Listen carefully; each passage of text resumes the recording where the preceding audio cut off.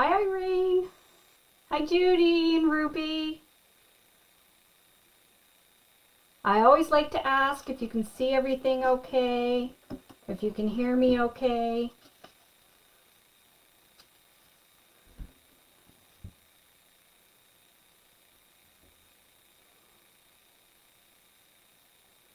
Hi, Corey. Boy, Unique has been really busy, haven't they? Looking good. Awesome. We'll just wait maybe a minute. I can see and hear you well. Awesome. And then we'll get started. Everybody, I'm not sure if everybody on this live is doing the Ricky Palooza. Hi, Shelly. But I'm looking forward to it. I actually took some time off work next week, so I could really sit back and enjoy it all. So I'm very much looking forward to that.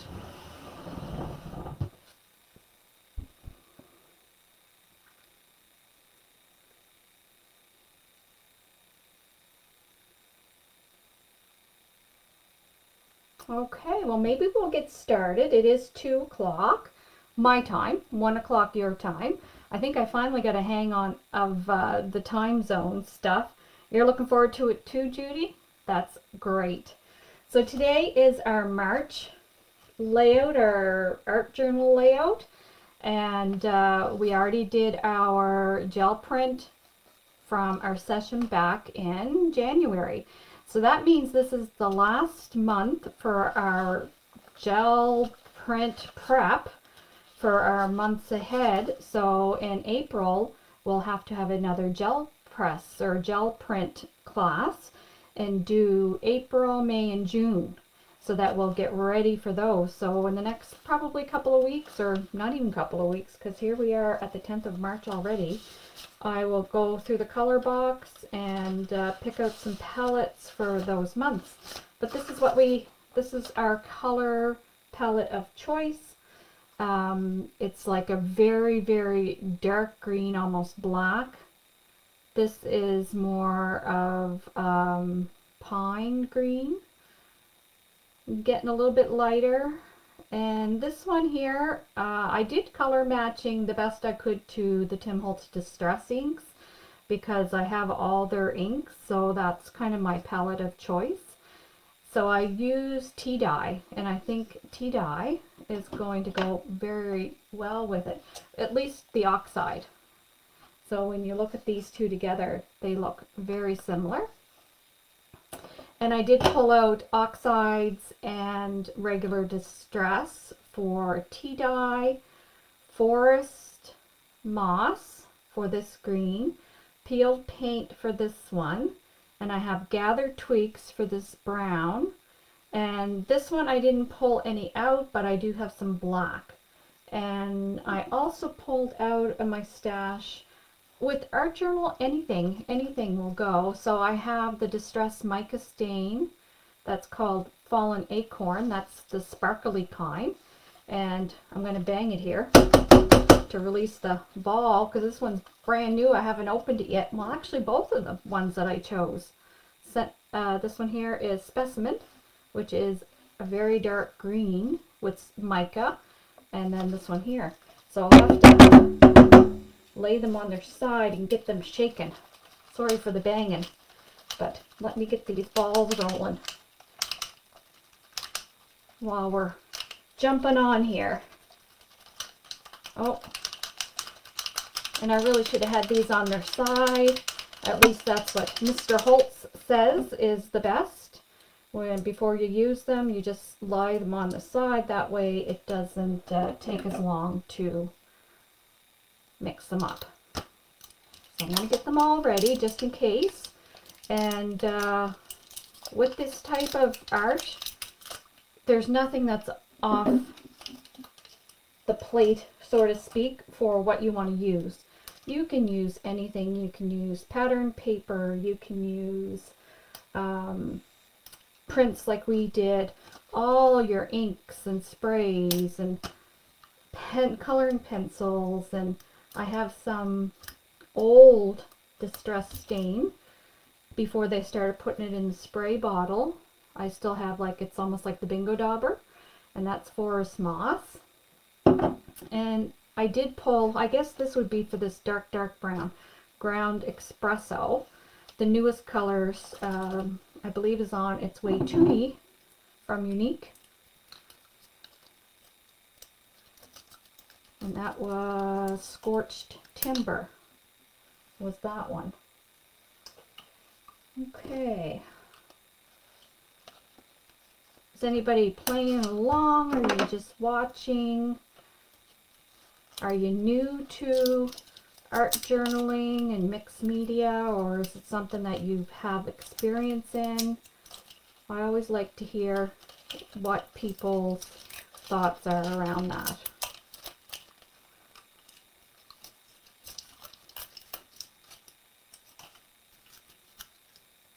Gosh, they package this stuff well.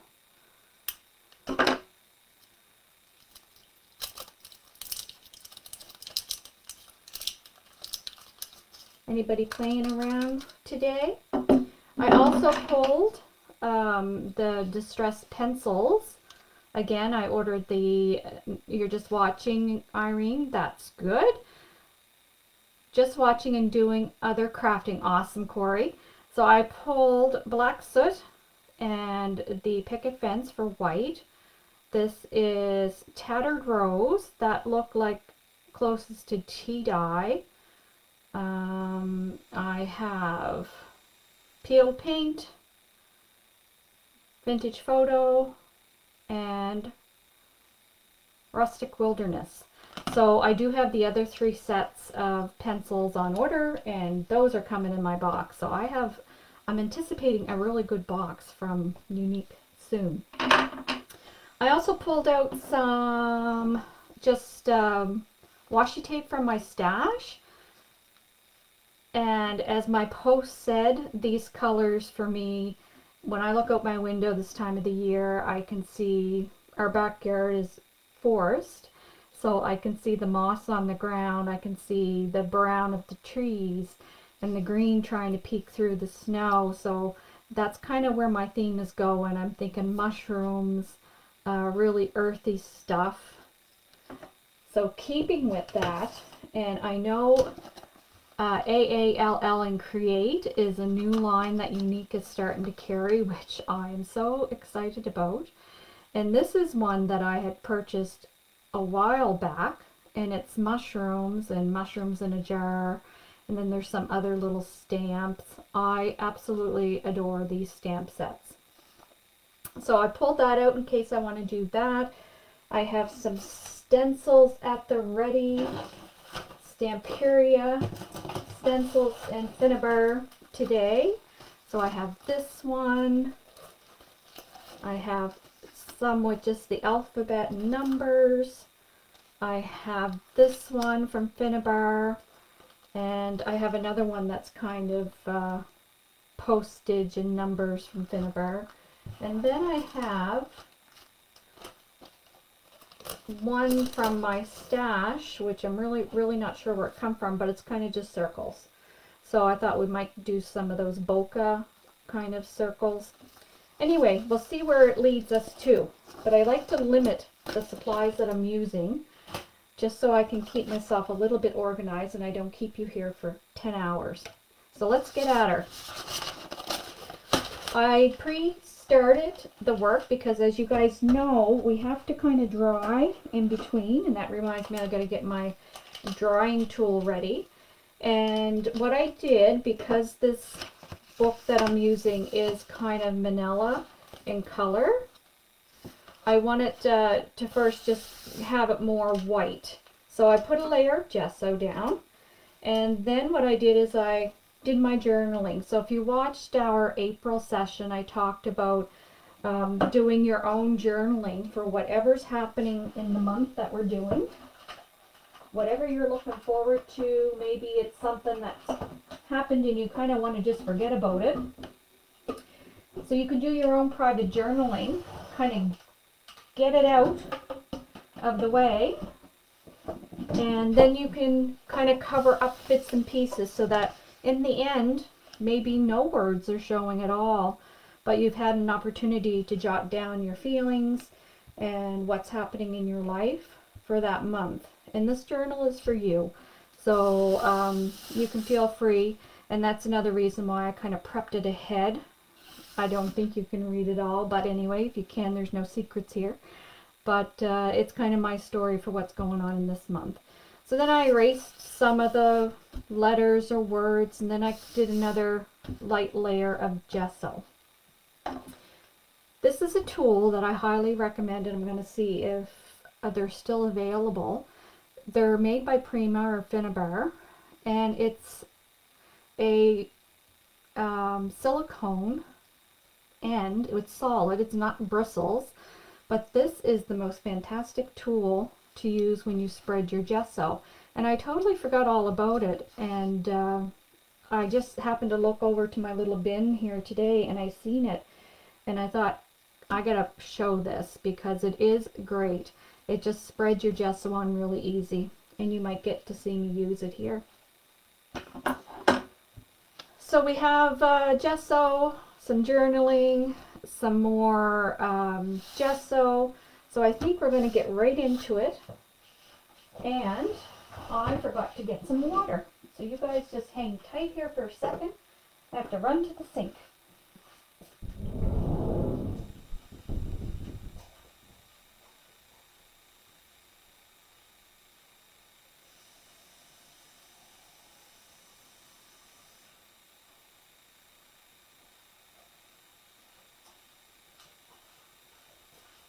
Yes, I had to get some water for my brushes. So I'm just going to put this up here and pull out a couple of brushes, the ones that I normally use for putting down my matte, my multi-medium matte gel, but I'll get a couple out.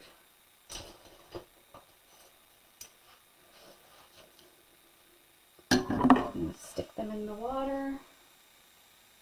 And also a round brush. I like using a round brush if I'm going to do any splatters. It does that really well. The other thing I have today is just a piece of acrylic. So this is actually, it's called shaker panels, but it's just a piece of plastic, and you can get that just out of a plastic wrap is fine. And it's just so that when I put my pellet down, if I want to dab, because I'm thinking I'm going to do some of that today. So let's see what kind of colors I want. This one's too white to start with, since we started with gesso. This one here is very textured because when we did the prints, I forget which medium I used, but it's got some texture to it. I think it was the Finnabair line. So I'm just going to tear some strips. I'm just taking the white edges off because I don't need those.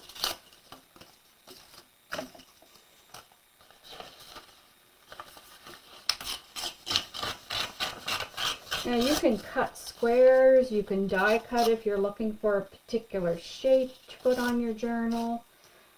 But I think I'm just going to start with that much of that one. This one is just really too speckled for what I'm looking for, so I'm going to skip that for a minute. I might pull some of that in the end. This one actually is too blue. It's got too much kind of blue hues. And I like these two. This one's kind of too minty green.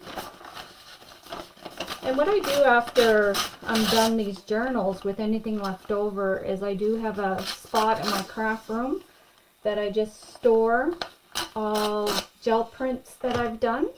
And that way when I'm ready or when I need just pulling out some dies and just want to do some fun dies with backgrounds already done, then I have some stuff to choose from.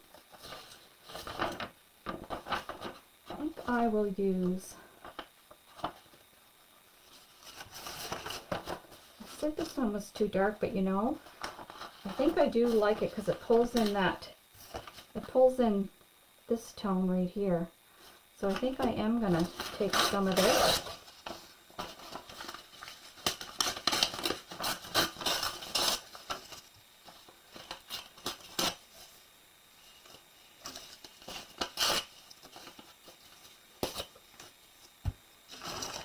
And you can see I'm not being fussy on how I trim it. Like I said, you can certainly use your paper trimmer if you want to do more delicate squares or shapes, but for me, I'm just being organic and just pulling off pieces. Because, as you will see from past journals that we did, journal pages, sometimes you don't get to see much of what you have left anyway. So I don't think anybody answered me as to whether they are new to this type of art or if you've done art journaling or mixed media before. That would be nice to know.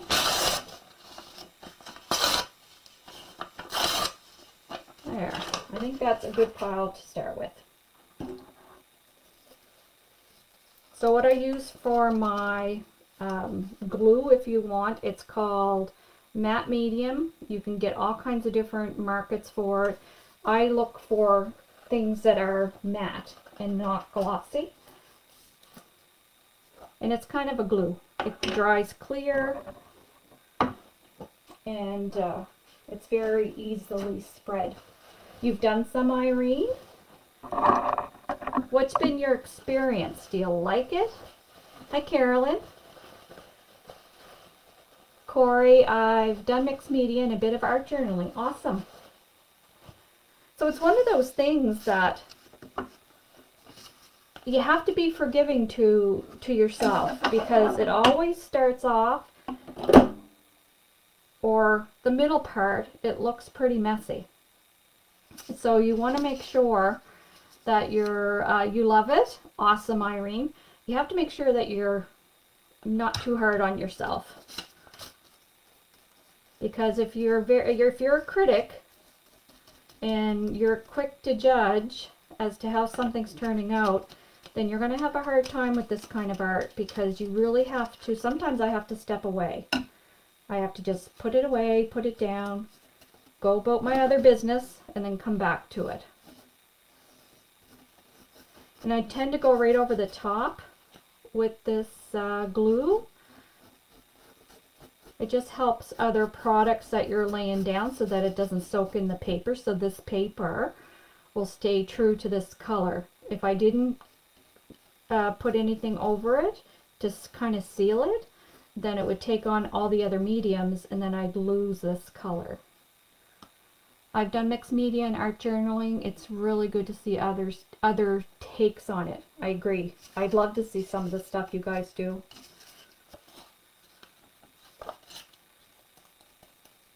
So, you know, there's really no rhyme and reason, but I usually stick to the same paper pattern or whatever I'm working with until I'm done with that, and then I move on to the next piece, and then it's kind of like a piecemeal at the end as to where I want things.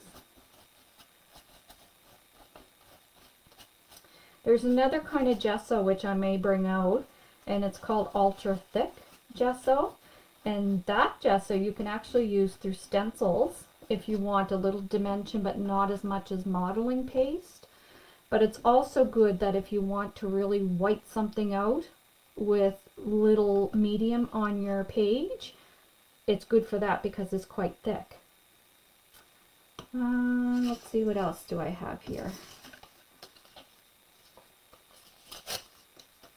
And I'll put these pieces down. So I might pull out some of that.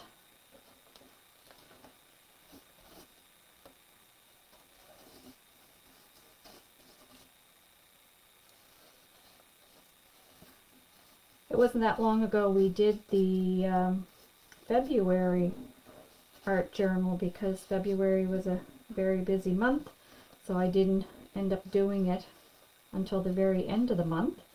And with Ricky Palooza, I didn't want to let this one sit too long.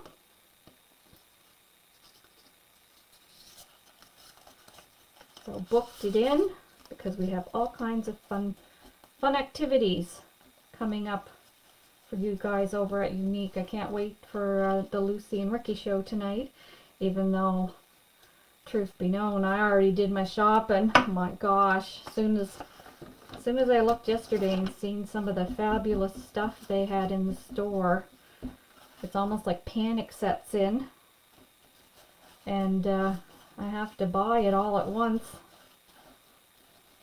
That's really why I'm still working.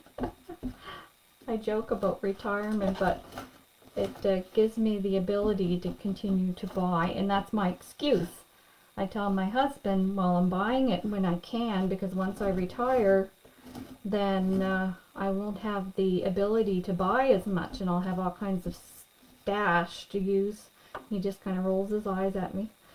He knows the difference.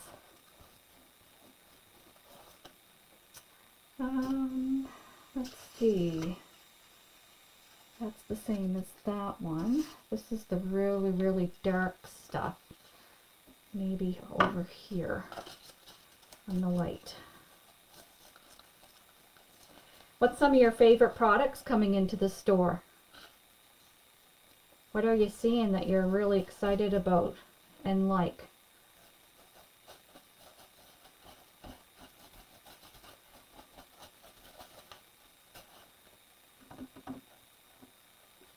I know I have favorite stuff.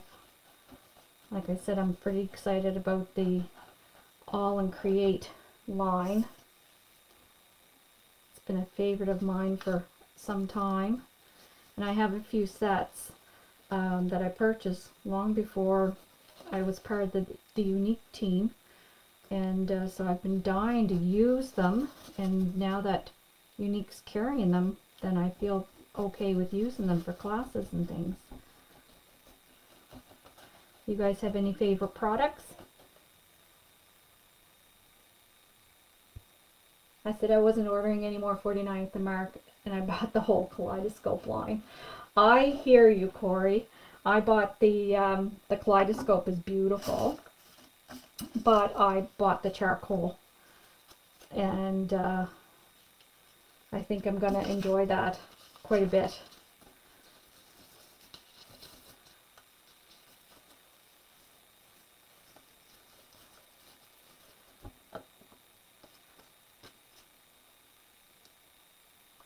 I think I'll go this way because I don't want to cover up all that dark. And I always put a piece of copy paper in between so that whatever I'm doing on the current journal page doesn't leak or doesn't damage the next page. This one, oh, look what I did. I put it on the wrong page. I was just going to say it's okay if it damages the one on this side, but I don't want it to damage the one that we already did on the other side. And it's really not damaged, it's just a little bit more worn. But I have to be careful because I'm putting this matte gel. If I leak over too much, they're going to stick together. You've been on the Elizabeth Craft Design kick lately, Ruby? What do you like about her stuff? What is it that draws you there? Because that's good for Heather to know, right?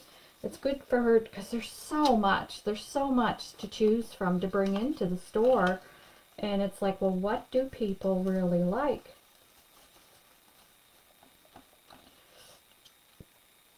So it's nice to know. Elizabeth Craft kind of reminds me a little bit of kind of Tim Holtz in her design, and I like it too. I do like it. There's nothing I really don't like. Okay, we're getting there. Just a little bit of this color, I think.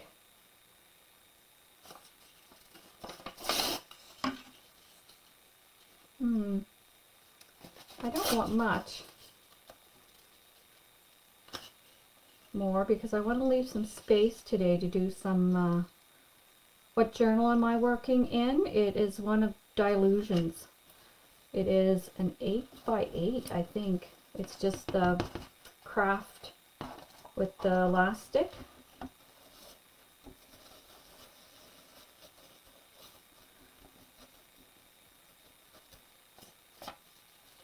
Any journal would do. That's just happened to be the one that I had empty when I decided to start doing the months for 2024. So I wanted to start with a new journal, but any kind of journal, it doesn't have to be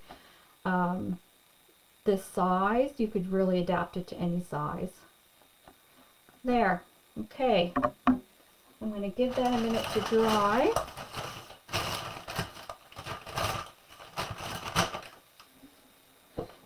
To me, for journal art, this is the boring part. This is the part that I least enjoy, is putting down the paper.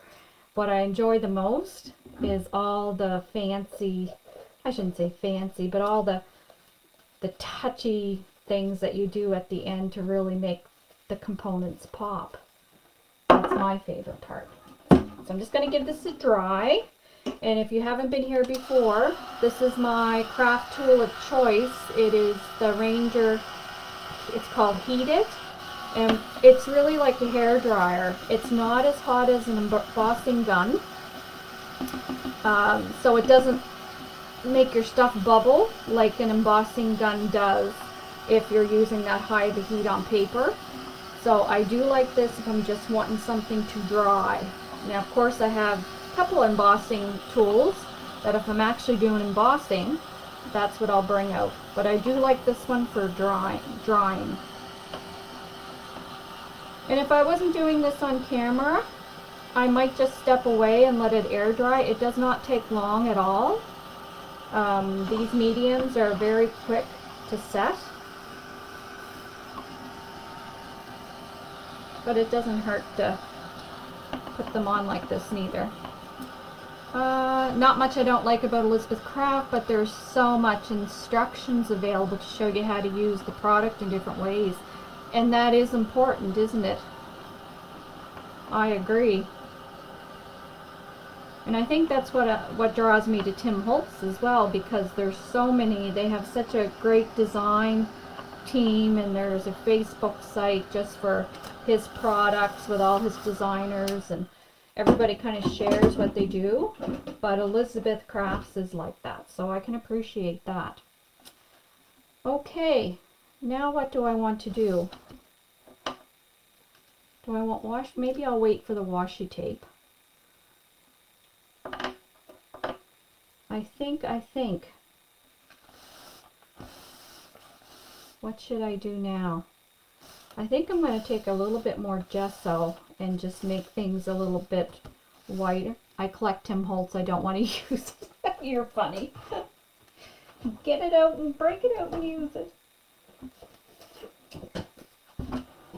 So this is what I said I had heavy gesso, or I don't know what I called it. Maybe I called it heavy. And this is Finnabar. And those of you that have been watching me, you know my go-to trick with any products that are semi-liquid is to put saran wrap in until it touches it, and then I put a baby wipe inside when I put my lid on, especially for large jars like this. Unless you're using it every day, a jar like this is going to last a long time, and I haven't had a problem with it.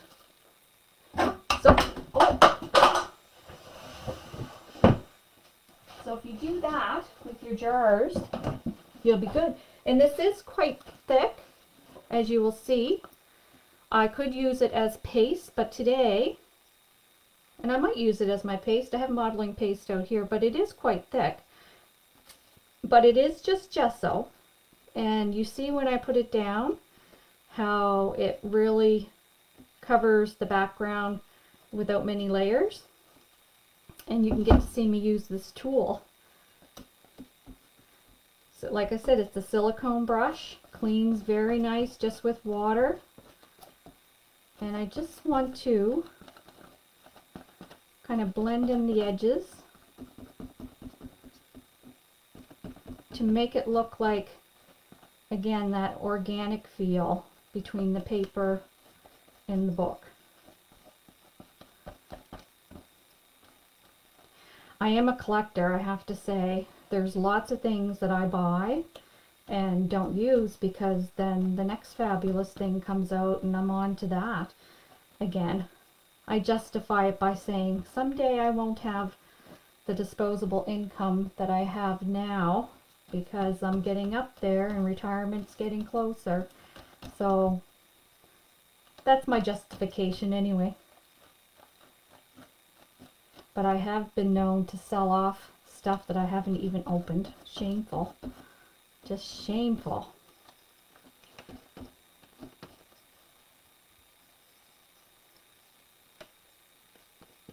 So what I'm doing is I'm just putting down some of the thick gesso where the two pieces of pattern paper meet, just to make it look like one's blending right into the other.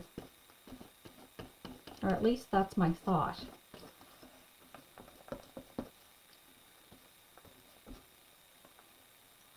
I agree 100% on buying while you can, I know.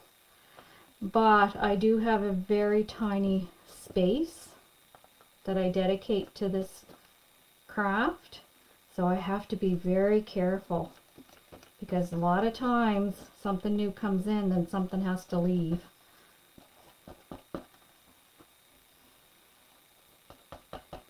But if I'm being completely honest, I never think about that when I'm buying. I say to myself, oh, it's just a die. It's not going to take up that much space. Or it's just a stamp. Okay. I like where this is going. So I'm just going to, and the other thing is I do is when I'm not using my mediums, I put the saran wrap back on, even though they only may be off for a short time. I put them back on. Now I have this baby wipe, which is perfectly okay. It's dry though, so what I do is I just wet it. You're liking how it's looking? Good. So I'm just moistening this baby wipe that was there, and I'm just going to put it right back in the top. I place my saran wrap, and it just keeps it moist enough that I will be able to continue to use this. And I had this big jar, oh, for at least 2 years, maybe 3 years. And anytime when I didn't used to do this, my products would dry up really fast. Now these products are not meant to last you forever. So you have to know that.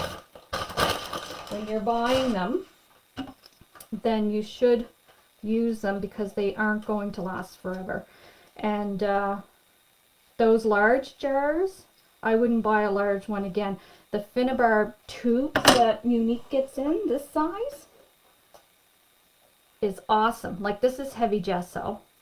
And this one come from Younique. It's not opened yet, but as soon as I start using it, and I like the squeeze tube because you're not going to get that issue with the air hitting it and drying it up as badly as the jars. But like I said, this isn't meant to last you forever. So once I open it, if I don't use it often enough, then you might run into an issue with it drying up. And this little brush, it cleans off just with a baby wipe. So it's fabulous. I love it. So let's dry this section.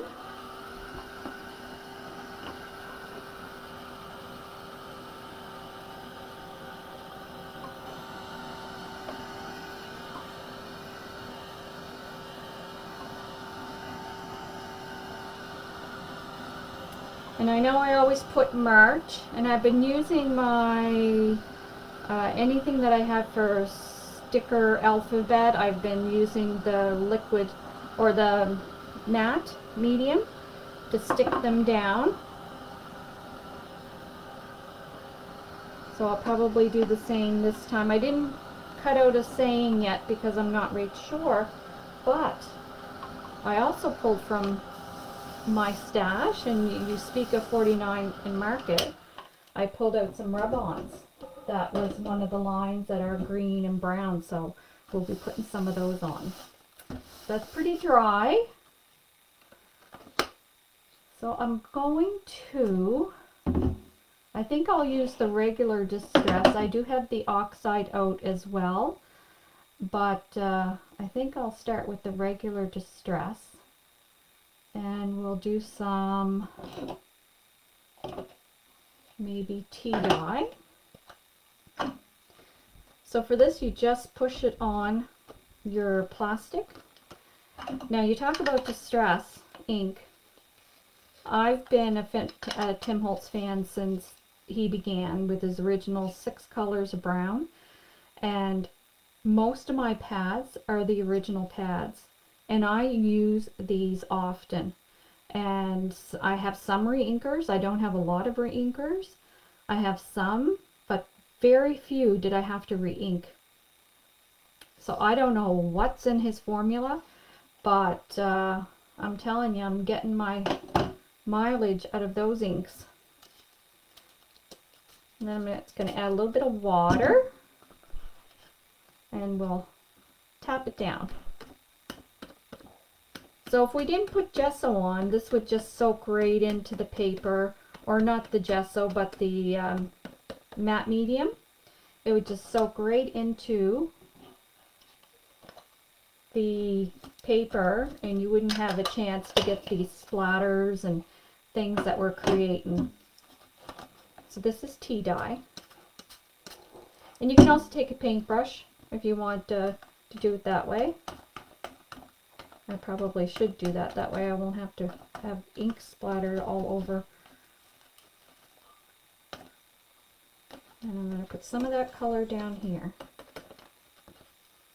So I will wipe my palette off, and I'm going to dry this. If you don't dry your colors in between, then again the colors will blend, and it's probably not going to look bad because all these colors go with each other, but you won't get these dried light and dark areas like we get now.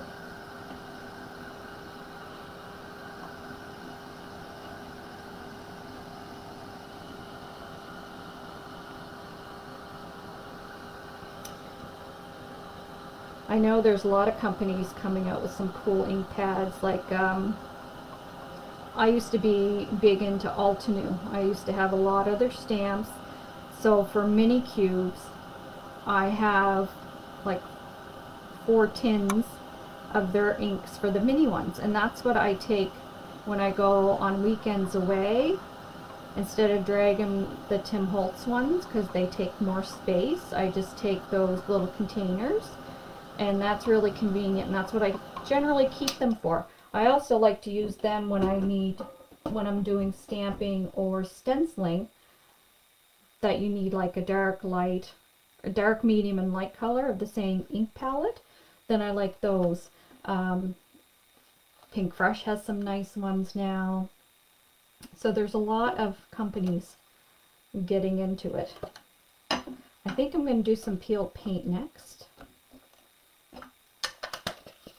And I will take my brush this time just so I don't splatter.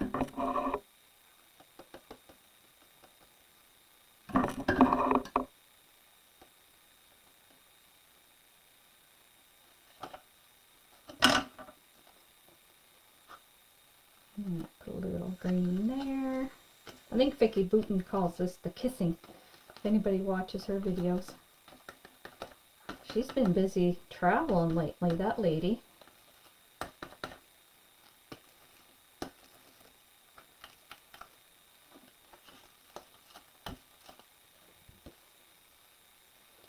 And I'm just kind of laying some color down, getting some depth, and every time you dry a layer, then it creates more depth. Not always do you have to pile things on top of each other to create depth.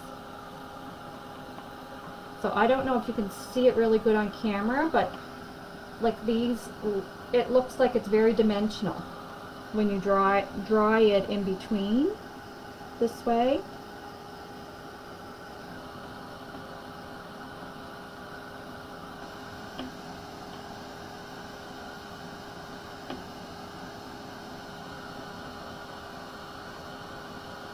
I do like this color palette. I'm a very earthy toned person. If you were to ask me my favorite color, I would say brown.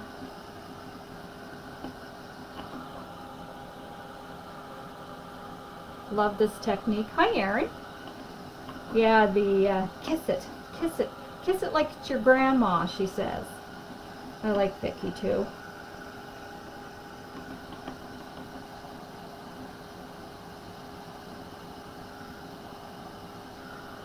And this little heat tool is gentle enough that you can kind of leave it directly on a spot, like for a few seconds. So like if there's a splatter that you really like the shape of, grab your heat tool and dry it right away, because that's going to kind of maintain its shape. So I do have some gathered twigs that I think I'll do next, which is a darker brown. And then I have a forest moss. Maybe I'll do the forest moss first.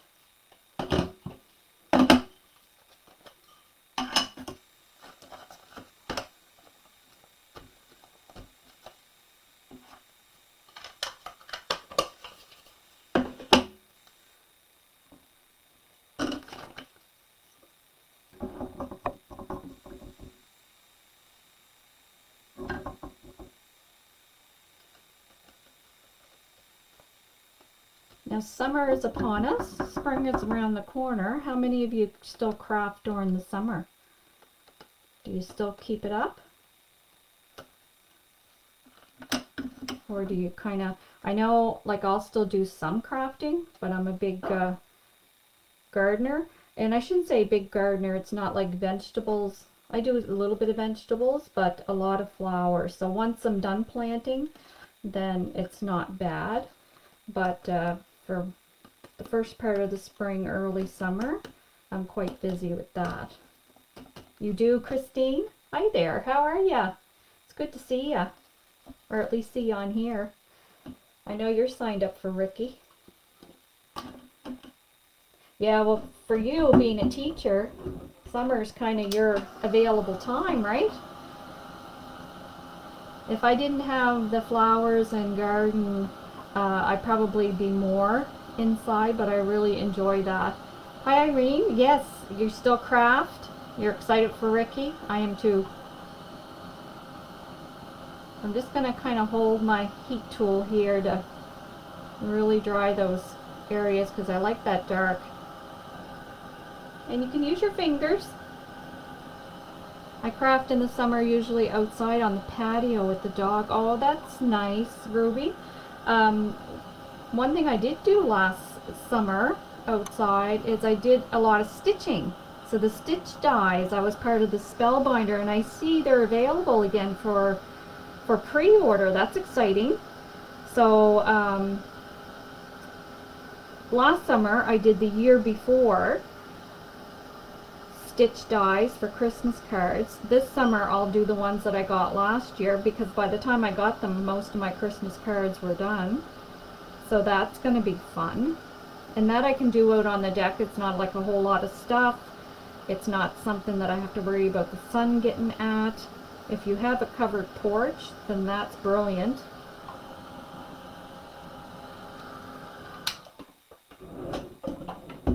I think I'm going to save the brown to do some, maybe I'll do that now. I think out loud, guys. So I'm just gonna, this is pretty dark, so here we go.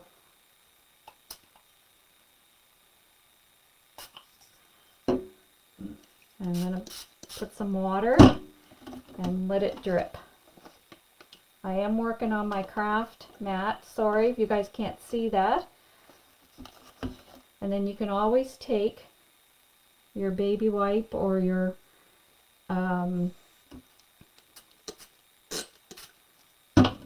paper towel to sop up anything that you don't want.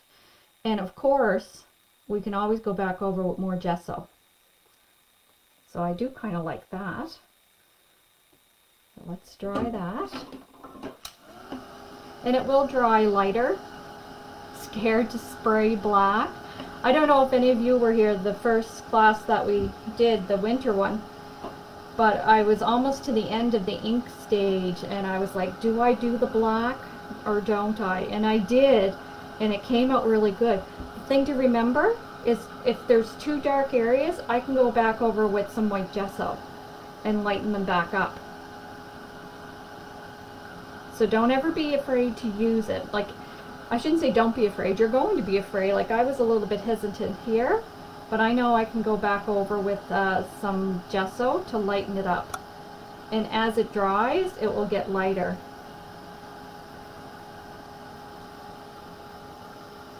But I'm not done layering yet, so I do kind of like that.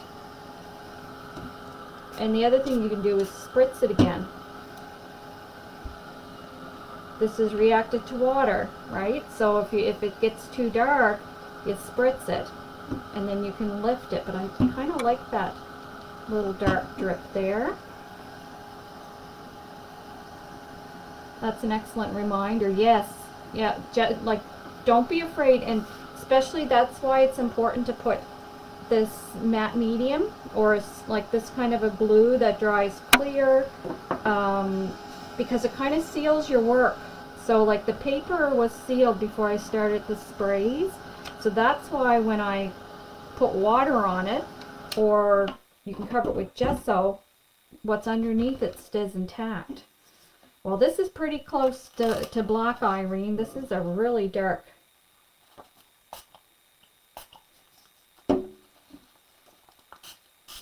I want it up in that corner. And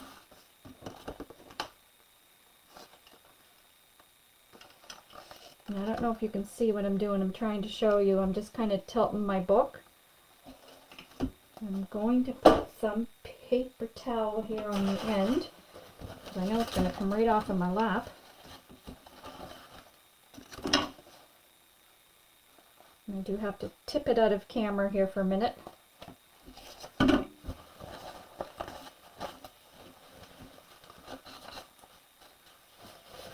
And that's the other reason I put the paper in between, right? So that I don't ruin the pages that we already did. So I'm just going to add some more water to spread this around. But I do like that brown. I think I'll use this one. Nice clean fingers. They won't be after I'm done. So let's dry this. And I do work on a glass mat. It's kind of a countertop that I have for a desk, so I can clean this really easy. And the stuff I have on my desk, it does get splattered every now and again, but that's okay. It is water-friendly inks until they're completely dry, but distress inks, unless you seal them, they will always react with water. So even if I came back tomorrow and if I didn't put anything else on top, if I walked away from this right now and came back, there's opportunity to remove more of the brown.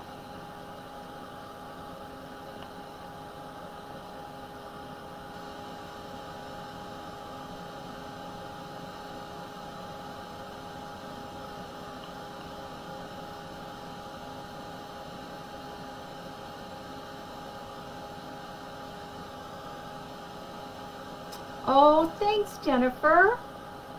Yeah, it's coming together. Sometimes I don't like it by this stage, but I think it's the color palette that these are my color tones. I love them. So I think now I'm going to do some stenciling.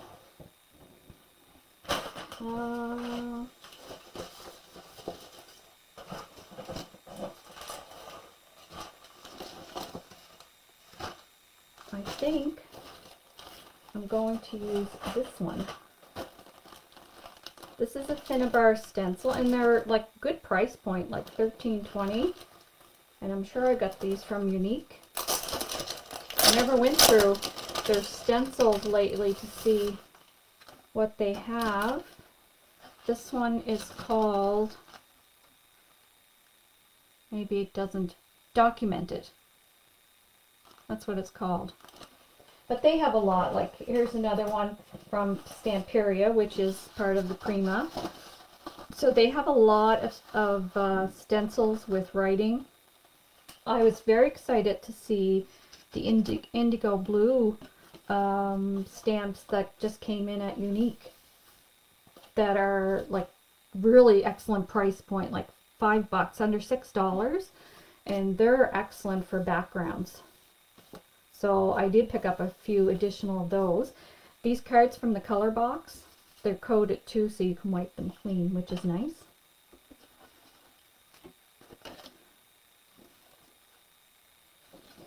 Okay, so it goes this way. So already I know I'm going to cover some of that dark area with this modeling paste. So even though it looks dark, it is going to lighten up some. Oh, pulled up my little pad. I'm getting kind of down in my modeling paste, which is good. I love throwing away empty jars. I do not like throwing away jars that are still half full and dried. Doing these journals every month is really getting me to use the product, which I'm enjoying. I hope you guys are too.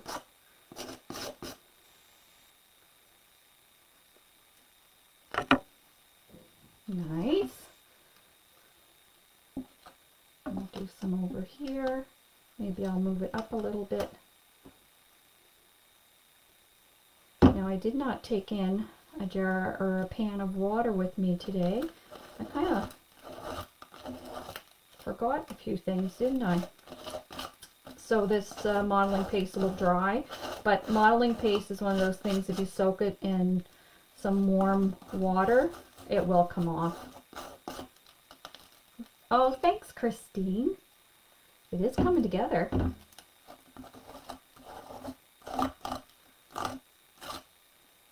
And if you're seeing anything that you like and you're part of Ricky, remember you got that coupon. Now I don't want to put this somewhere where it's going to get... Darren? Oh, he doesn't hear me. Where can I put this?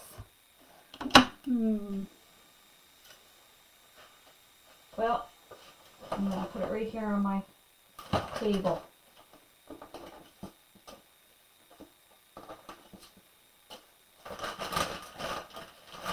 Being prepared is everything. And I think I'll throw a couple of baby wipes on top of it to keep it moist.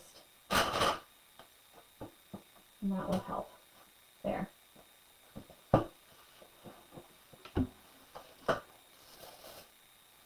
Started your list? Awesome. That looks so good. I wasn't sure when you got that brown going. Yes, Corey, I know. It's always risky, isn't it? So I put my saran wrap on my modeling paste and I'll wipe off my spatula. I do use a lot of baby wipes during this, and that's not so environmentally friendly, but I get them just for this reason. And I will throw this baby wipe in here. Already shopped. Yeah, me too, Corey. Me too. Okay, so we have to give this a minute to dry, or I can use my heat tool and dry it.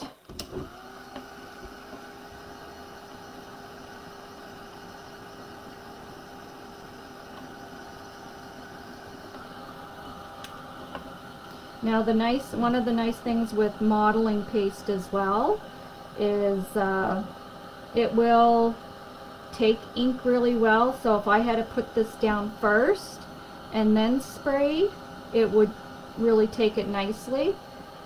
But I like that the ink is in the background. This again just adds another layer. I do prefer to let my modeling paste dry by air because you do have the risk of it bubbling a little bit. It doesn't really hurt it. It will sink back down after the heat goes off of it, but it will bubble it if it gets too hot. Now, if this was an embossing gun, I would have had to stop by now. But it does dry pretty fast.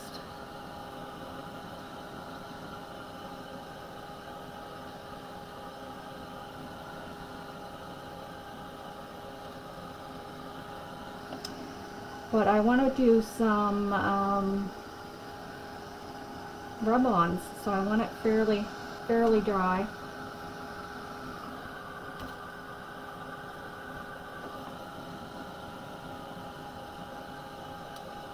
Still shopping. I know. It's a disease, isn't it? Okay, so where are my rub-ons? I don't think I'll be using those stamps.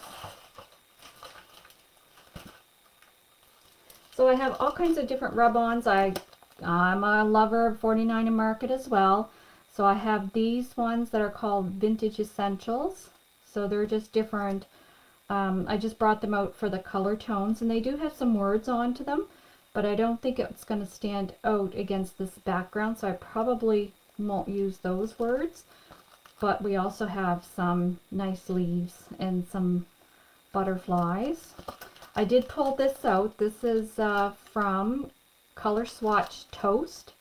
So it was the Color Swatch Charcoal that I bought this time. And the other one I bought was Toast because, as you know, I love the neutral colors. So we might be able to incorporate a little envelope on this page. And then we have Color Swatch Toast. Again, in all kinds of different ones. This package I never opened yet. And then I do have some, and I'm not sure which one this one was, but I do see some mushrooms that I'm going to dig into. So, let's do some mushrooms first. See what we have here. Oh, and these ones have, oh, these ones are nice. I think it's a couple of different packages that I had together. And there's some words, so we can definitely find a spot. I like that. When you retire, you will still want to buy the new stuff warning. Oh, you're funny. Okay, Corey, catch you later. Yeah, I know. Like I said, it's a disease. So this is saying, it's talking about gather together. I'm just going to take my bone folder, and because I have some different layers going on, you need something really good to get your rub-ons to stick down, like a tool like a bone folder.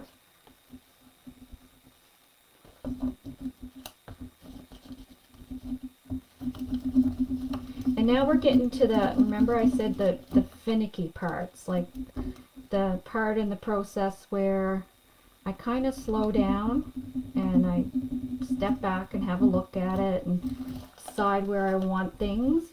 We're kind of there now. So if anybody wants to drop off, you feel free, and I'm just going to keep going. And that was one of the things last time that I said I kind of show you what my process was for shading in at the end, because I know it looked so different from when I left you to when you seen the finished product. So I kind of wanted to show you what I do when I do that.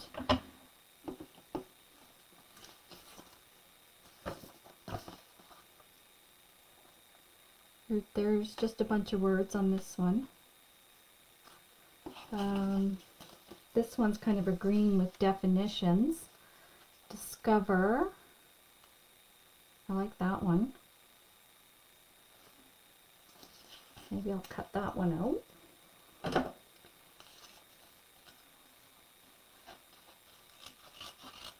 And I also seen ALL, All and Create, came out with some nice rub-ons. When I was on the store last night, the pictures weren't loaded quite then, so I didn't put any in my cart, but I'm sure I'm going to go back and get some of those. They look really nice. So I'm just finding some flat surfaces, some flat areas on the paper where there's no modeling paste to put down these words, just because I want to get all the words out.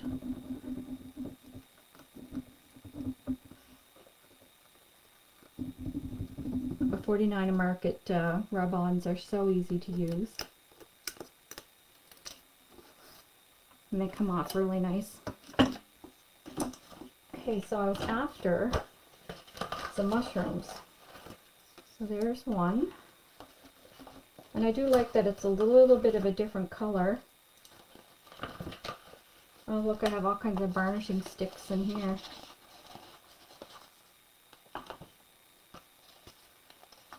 The Great Outdoors, I think that's what the line was.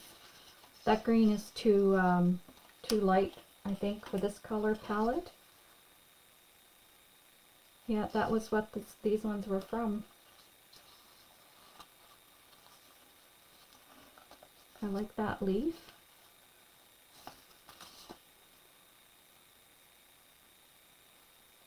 Not sure about that green. Well, that one there kind of goes with the mushrooms, so maybe I'll take that one. Oh, and there's some nice doilies on this one. This one's from the kit, what did I say? The brown. And this is actually like a rub-on washi tape, but I'm going to use real washi tape today. But that's pretty cool. Okay, let me get a few more things from this one. And one of the things I do when I start cutting apart the rub-on sheets, like you don't want the release paper to come off. The color together looks fantastic. Thanks, Irene. It is coming together. I'm liking this. So you don't want the backing to come off your sheet when you store it, because then the rub-ons are going to rub off inside your package. So what I'll do is, like, if it's getting close where I think things will move around, I'll just put a staple into my package. So like here, of course I have the tiny attacher. So I'll just staple it, because that probably will come apart.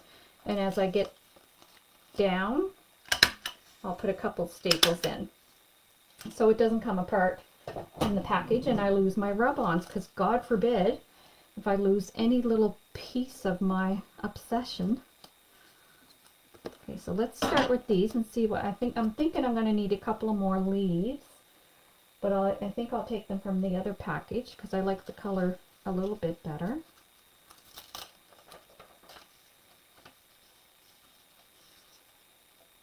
So I want the leaf to kind of come out from there.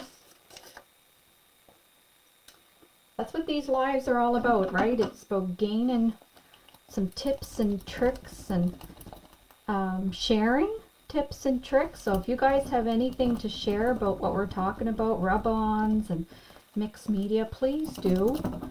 I certainly don't proclaim to be an expert. I just like to play. Sometimes it works, sometimes it doesn't. And when you do these lives without ever doing it before to have an example, you're kind of putting yourself out there. But it really doesn't matter to me. If it turns out, wonderful. If it's total disaster, it never will be a disaster, because you can always cover it up.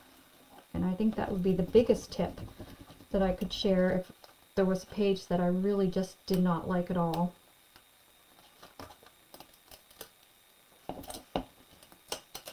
Yeah, these rub-ons are nice. It doesn't take much energy. Now the ones that are over the modeling paste, they're a little bit harder to get to stick, but they will. You just persevere a little bit. Oh, my modeling paste was a little wet, but that doesn't matter.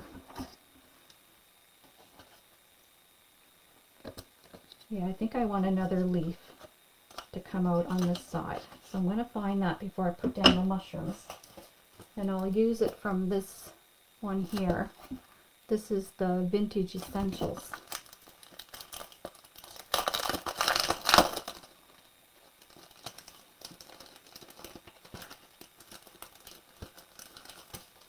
And that's why I end up mixing packages, right? Because I'll take it from here, and I'm not going to put it back in here. I'll probably put it in one of the storage envelopes that I got.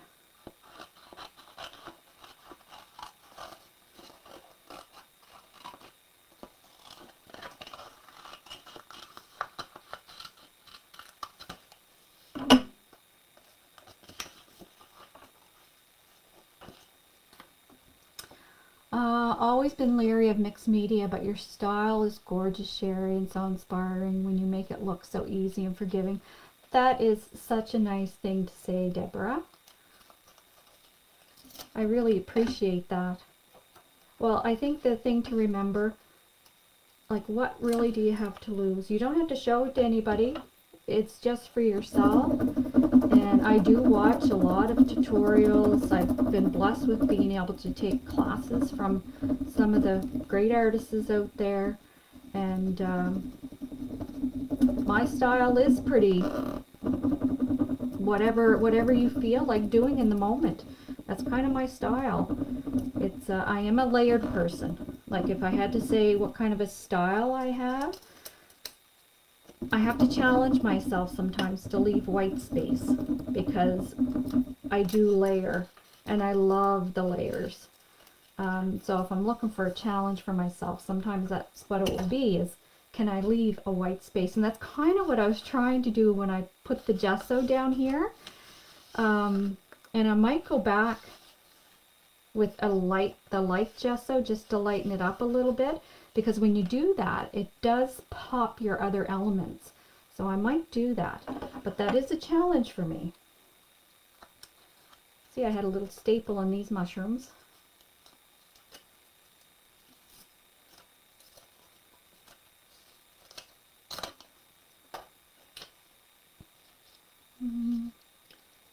Put these down here. And it's a great way to use, like, mixed media is an awesome way to use your products in a different way. Like, for those of you that are card makers or scrapbookers, like, for the majority of your art, you probably bought your rub-ons for that purpose. But take them out and use them for other things. Like, put your rub-ons on the outside of your envelopes before you mail them. That would make a gorgeous envelope.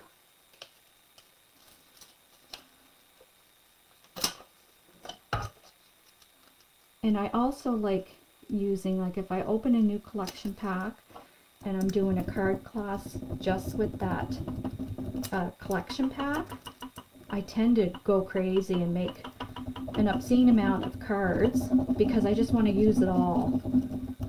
And that brings me joy too, when I can throw away empty packages. So you'll see, like, a lot of the times I make my own envelopes so I can use up the elements of the packages.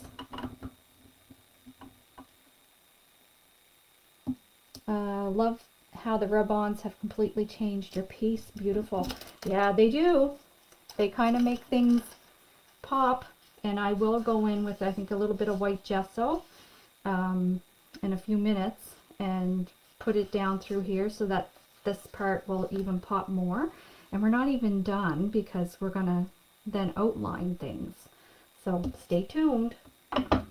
Like I said, this is we're at the part of the project that I really enjoy. Now you know me and my groups of 3. I don't think I have any more mushrooms.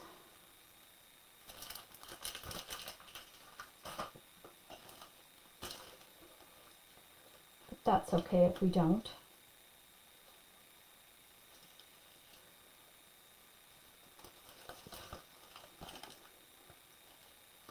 Hi, Hilda.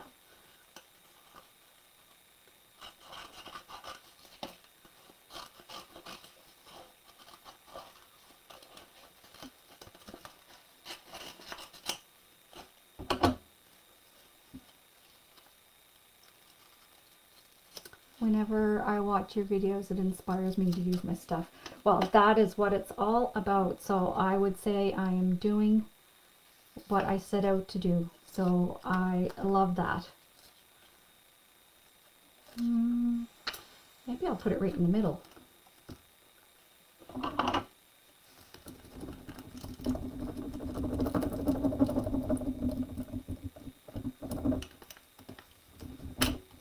I haven't been a great sleeper lately, so when I'm awake at 3 o'clock in the morning, I know you shouldn't pull out your phone. They say that's one of the worst things you can do, but it actually really relaxes me. And Pinterest is my friend, and I look at all kinds of neat ideas, and that's kind of what I think about when I'm doing this with you folks, is kind of stuff that I've seen.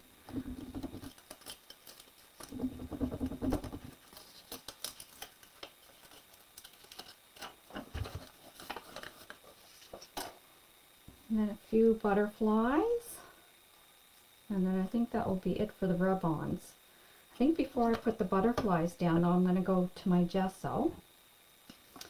And I'll use a paintbrush for this because I want to be a little bit specific where I put my gesso.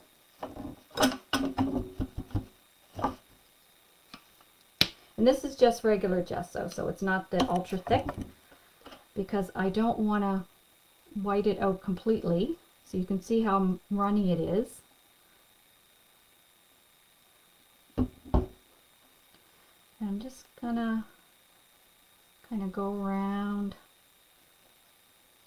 Now the thing with gesso, distress, it will activate your ink.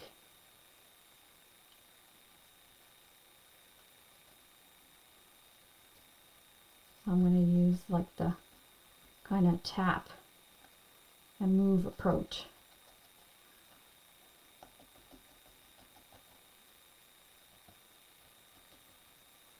Now I did have the picket fence stain out here. I don't know if that would have done better.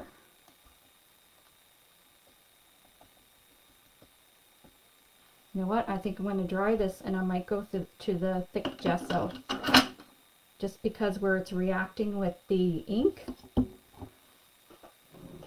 And this is one of those, let's do it and see what happens stages, right? So I'm going to dry it.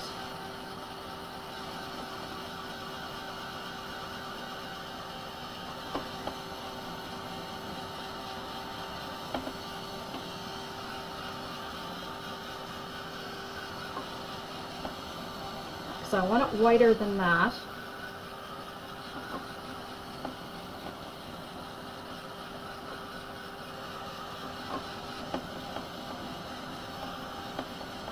And I have to put my march down somewhere, so it's going to have to go up somewheres. Okay, where is the heavy gesso? I'm just going to use my finger to see if I like that look more. I don't quite like the brush stroke. And you could take Distress blending brush here too.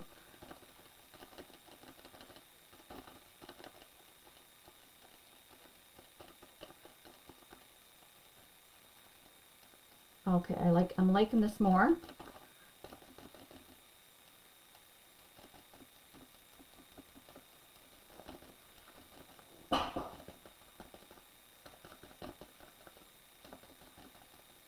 Yeah, and I do like the finger because I'm dabbing it, and the blending, one of the round blending brushes would kind of do the same idea as this if you didn't like getting your fingers dirty.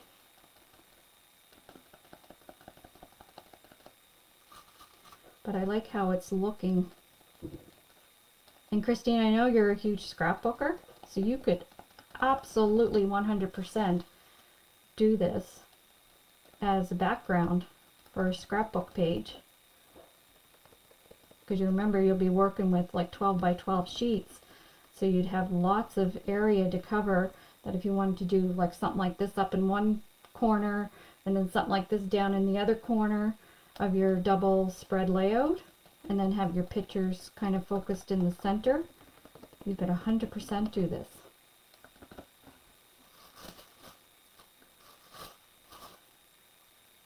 I think you guys can see how the difference in the whiteness, the brightness. Yeah, so the thick gesso, so that you don't stir up the inks in a tapping motion, kind of works better than the brush, because that just kind of makes everything wet.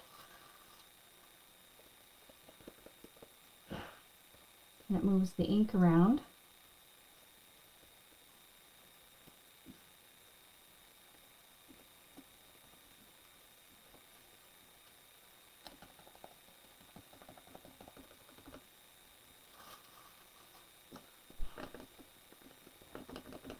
So I'm just creating some, what I like to call highlights. So like areas of brightness, because there are a lot, like that brown was really dark. So now I want to kind of lighten it up a little bit. So I'm just going to go around to different parts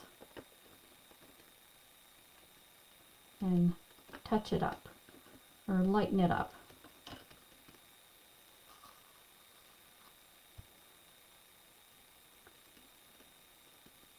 It's almost giving it a stickle look. You know how we used to do the ceilings back in the 70s? I know that's was my parents had that on their ceiling at one point. I think everybody did. Stucco. Not stickle, but stucco. Is that correct?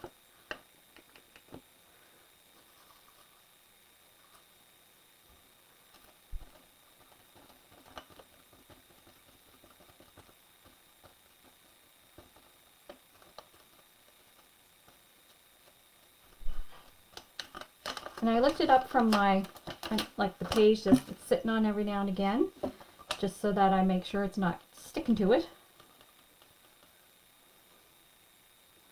More up here.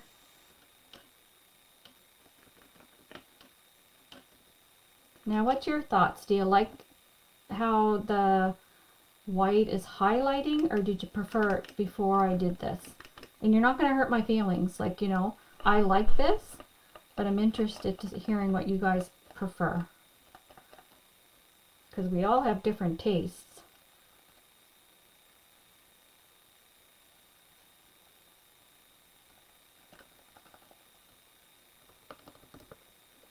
Love the white? Good. Well, you know what? And I get to try it for you. So if you're nervous about, oh, should I do this? Well, now you can say, well, I know what it's going to do. If I use a paintbrush and just regular gesso, it's going to blend the ink. So I better use my finger or a blending tool and kind of dab it. But if you have the heavy gesso on hand, well, that's even better.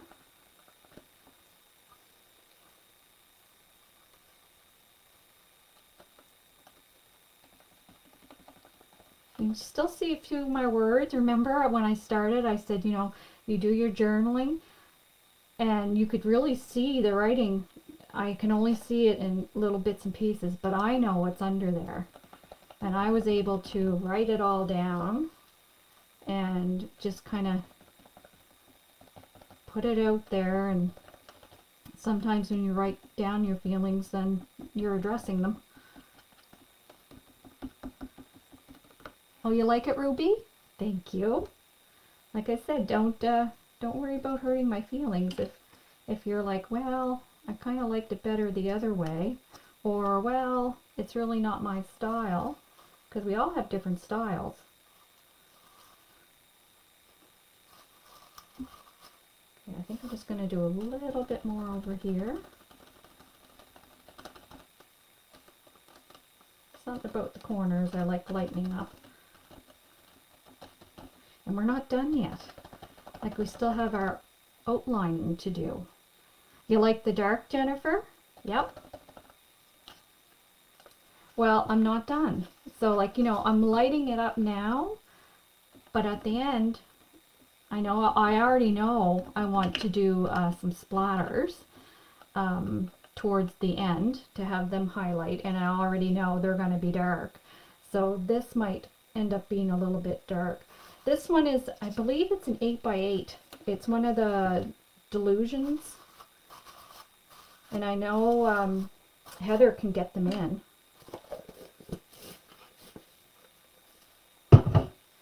Now,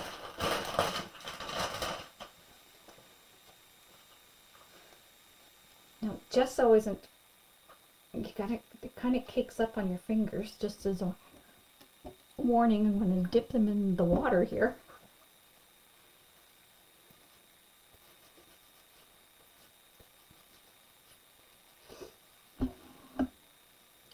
And I am going to take my heat tool and kind of give it a little dry, just in case. I think it's pretty dry, but I got a couple of butterfly rub-ons I want to do.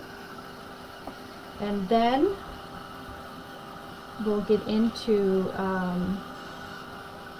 what I call the real outlining.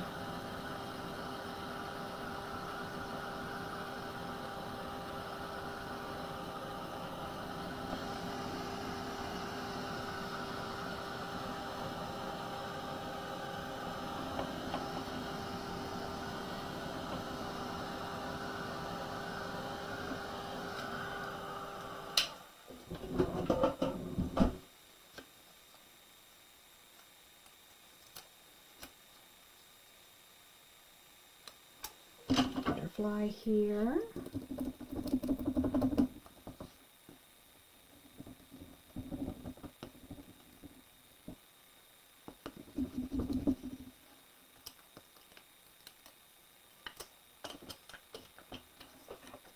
You liking it, Erin? That's good.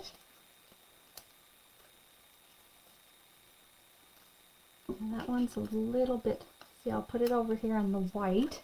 And that was the other reason, my other thought for the white was that these rub-ons, they're pretty close to the color palette. So if you don't have something light behind them, you're not going to see them.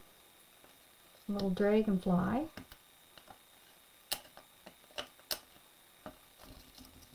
And I am going to grab one more butterfly to make 3 of that. And then that will be it for the rub-ons.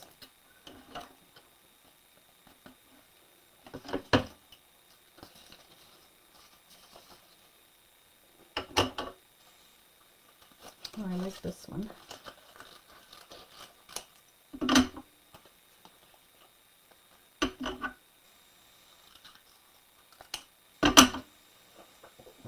A staple for my 2-piece one that I got left.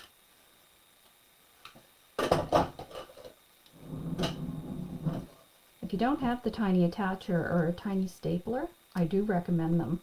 I do use them quite a bit.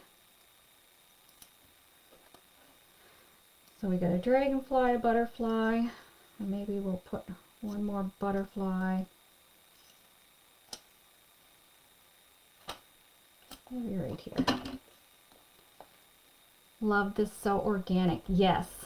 And that's kind of the look I was going for when I was looking at the color palette today, and I thought, because I usually kind of have a theme in mind when I sit down, what I want to accomplish, and I was looking in the backyard, and we have a lot of birch trees and like a mossy hill, and I'm thinking, yeah, definitely speaks to me for an early spring layout. So that's all I'm going to do for rub-ons right now. You never know, might change our mind in a bit. But I do want some of the sparkle, this mica. And this is pretty dark, so I'm not going to spray directly, but I am going to do some flicking. So, but I got to shake them up really good.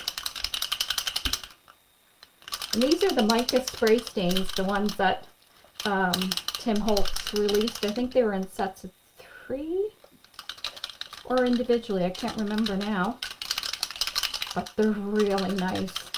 And you don't really see the shimmer until it's completely dry, but it's really, really nice. So this is the green, and I want to put this where there's the dark green.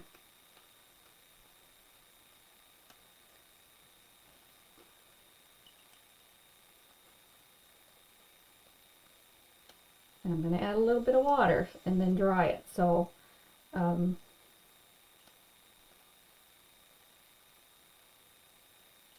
stay tuned.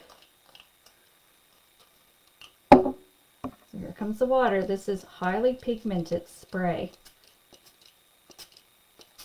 So remember when I said, yes, I lightened it up, but it could get a little darker. This is what I mean. I'm just going to drag it, and if you tip your book, I don't know if the camera's picking it up, and keep spraying. It will kind of go down, make its way down. And you just have to trust it and let it do its thing. And then you can soak it up. Like right here, I didn't get much water. And then all that texture paste that you put down, it's going to really help form where we'll do our highlighting. And I'm sorry, I have to tip this all the way up, just to let it do its thing and drip.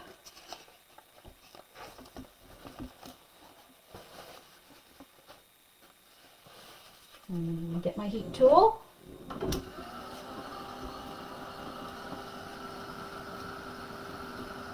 And if it's too dark, you can pick it up before you dry it. But once this dries, the shimmer is fantastic. And I don't know if you'll get to see it on camera. You'll just have to trust me. Because the first time I used it, I thought, well, that's kind of anticlimactic, because it didn't look like there was any shimmer. But then after it dried, holy moly, the shimmer was beautiful. So that color was Specimen. So it's like kind of a really dark mossy green.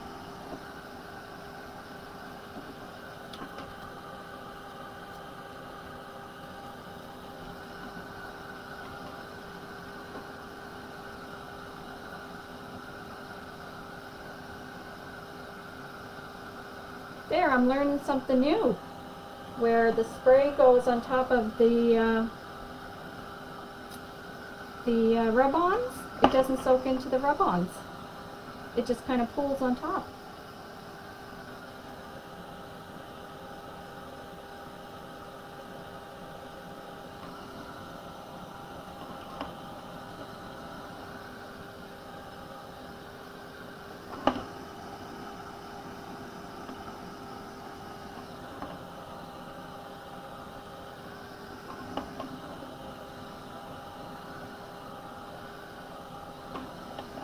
And I know it's like going dark to light, but it's all those different layers that's just adding to it.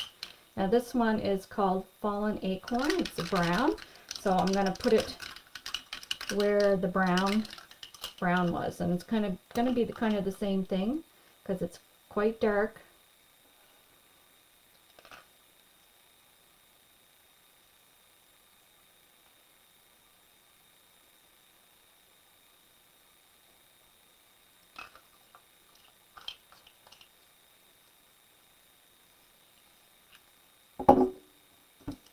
And here comes some water.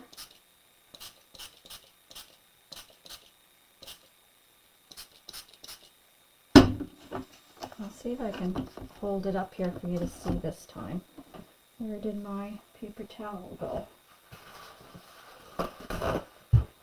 I wish you could see my space when I'm doing this. It looks so clean and tidy at the beginning. At the end, not so much.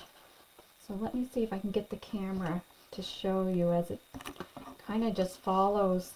And what it's doing, it's following around the curves of the paper that we laid down. So it's kind of giving us a hint as to where the dimensions are for our outlining.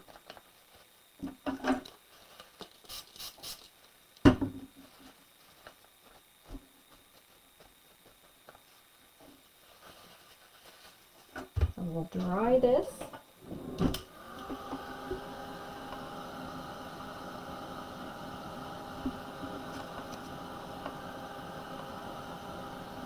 if you remember, the dark areas were underneath the modeling paste and the stenciling, and now these strips are on top, so it did change the color of the stencil. It's not as white anymore, but we're going to add some brightness to it by outlining. And when I say brightness, it could be some shading with black or green. I'm thinking white.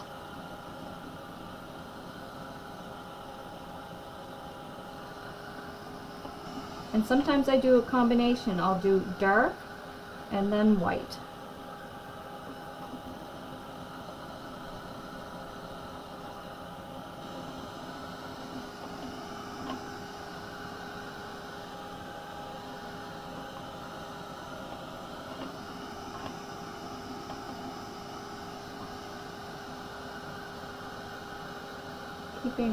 So I've been here an hour and a half so far. That's not too bad.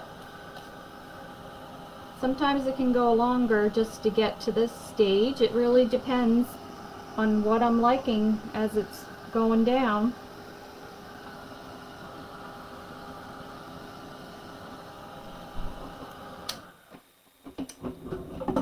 So there's a couple of different things that I use for outlining. I am getting the hang of using the Tim Holtz pencils, which I really like. So these ones. And what I like about they're heavily pigmented, so you don't have to use a lot. When you go directly from pen to paper, you can wet them. You can smudge them with your finger, and you can see a little bit of the outline. Or my favorite way to use them is, or my favorite way so far, has been to take a paintbrush and pick it up from the pencil and then lay it down. So I think I'm going to go in with the white and see how we do. I might try dipping it into the water. And I'll go down here in the end. You don't want it too wet though. And I know he came out with a 2-pack, the black and the white, and it's for these reasons. I gotta find my glasses because this is close-up work. It's for these reasons that he did the black and the white together in a separate package, for the reasons of people use them a lot for highlighting. But I haven't used the white yet, and I don't know how well it's going to be to show up. I'm going to grab a smaller paintbrush.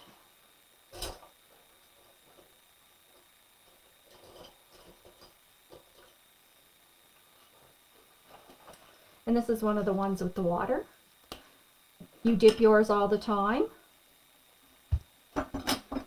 Now, like this page is this was our February page, and this is all the pencil crayon, like all the black, and some of the black in here.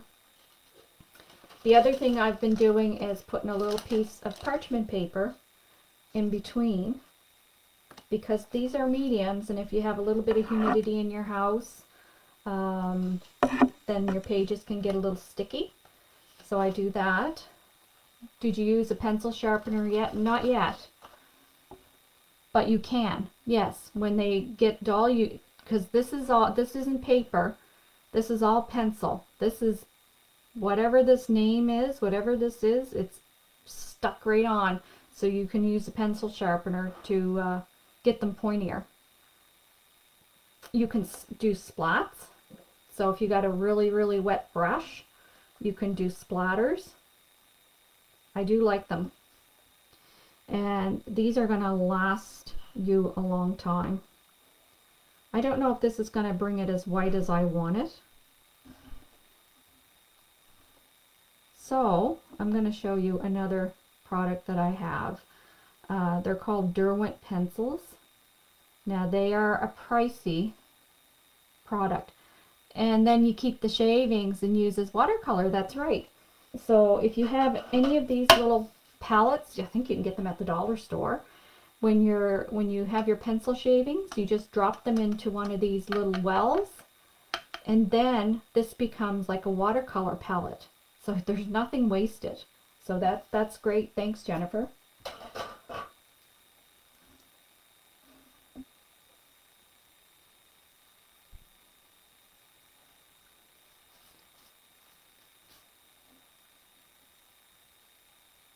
Yeah, I don't think it's going to get me as white as I'm looking. So I'm going to check the Derwent pencil, because I want to lay some white down before I move on to my colors. So Derwent, they're called Inktense pencils, and I'm sure Heather can get them for you. This was a set of 36, bought it years and years ago. Again, heavily pigmented, but these are actually coloring pencils, but they have heavy pigment into them. So I'm going to try the white, and this is great if you have like fine bits. And I really may not have the ability to get it too white because of the dark color that's down.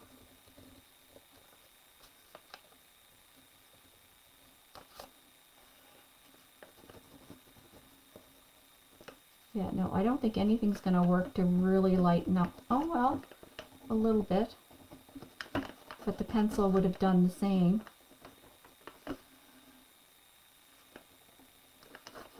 Yeah, that's not going to work. So, my next thought is to go with, because the white isn't going to work, I'd have to go back to gesso to get it right white. But I think I'm going to do it in brown around this edge.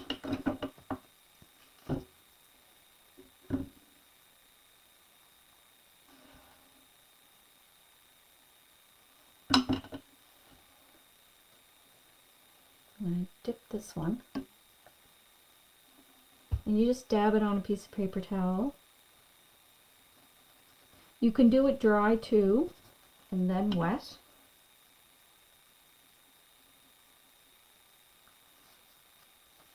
What color is this? This is Vintage Photo. I'm not liking that color, so I'm going to go to my old favorite black. This is why I say this part is kind of the most finicky. Now I'm liking the black, because if you're going to take the time to outline, you kind of want to see what you're doing. Another way to outline, I want to show you different options. I'll use the Derwent pencil, but you can do it with like a regular pencil too, like well, this is actually called an outliner, so it's just like a lead pencil. So when you're doing work like this, if you just hold your pencil loosely, the pencil tip will kind of find the ridges, and it will show you where the ridges are. White gesso on a paintbrush, maybe, yes, that might work. But I just want to find my ridges. And this is kind of what I do to highlight things. So if you just kind of go loosely, your pencil will kind of find the ridges of the paper. And then you can just follow those down.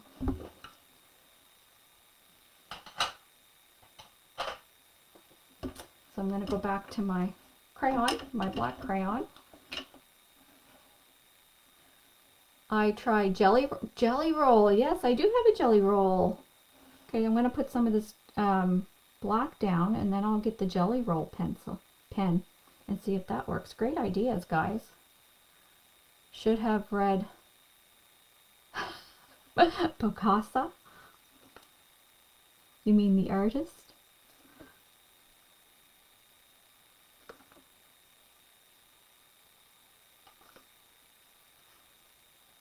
Yeah, so outlines can be light or they can be dark, but it kind of just draws your eye into the lines of the project. And I do love outlining. And I don't know if you guys can see the glitter from the spray, from the mica spray. I'm going to hold it up, see if you can. But there's definite glitter on this page. You can kind of see it shimmer there.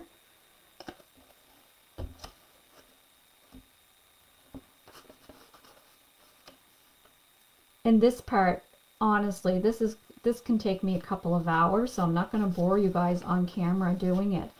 I'll take that off camera, but I kind of just wanted to show what I did, and I'm going to pull out the Gelly Roll pencil. I have a couple of the, oh, I forgot this too. I have the Distress Crayon.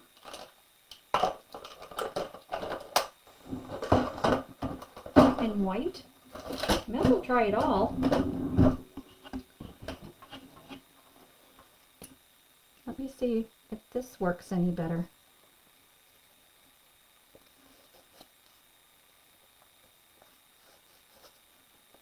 This actually isn't too bad.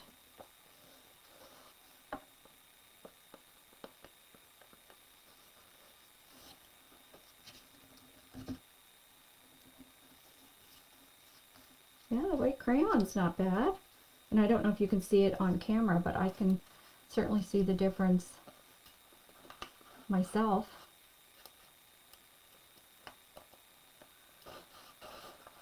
But to finish this up, I'm just going to do a bunch of outlining. Yeah, the crayon's pretty good. I forgot I had them. Let's see what the Gelly Roll does.